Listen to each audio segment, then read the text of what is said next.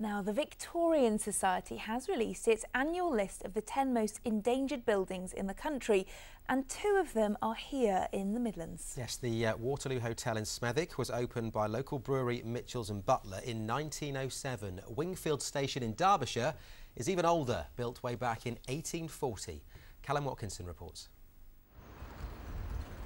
With its terracotta facade and elaborate interior, the Waterloo Hotel is a classic example of Edwardian Baroque.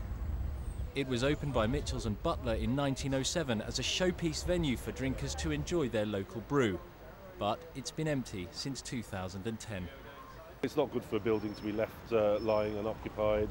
The elements, the weather, thieves, all sorts of reasons can sort of come down to really render it an unfortunate relic, really. So we'd like someone to utilise it.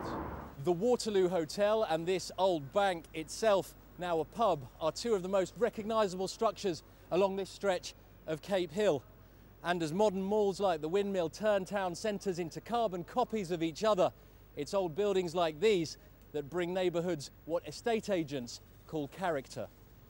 I love the architecture in there simply because there was a lot of original features. There's a beautiful staircase that goes all the way up to the top, and all of that kind of stuff should not be lost with a building like this. It's a landmark of this area. Everybody knows it.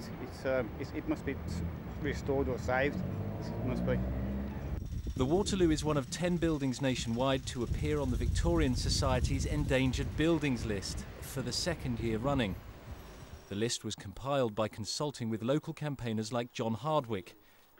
He nominated Wingfield Station in Derbyshr, 172 years old and one of the prettiest examples of its kind.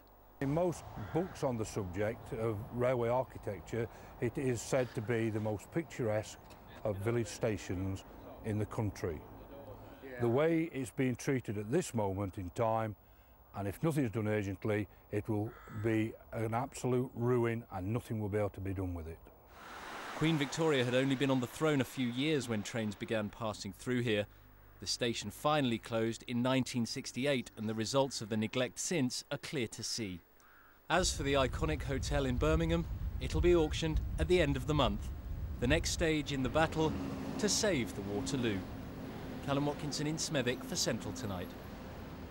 And you can see the full list of the other endangered buildings across the country on our website, itv.com/central.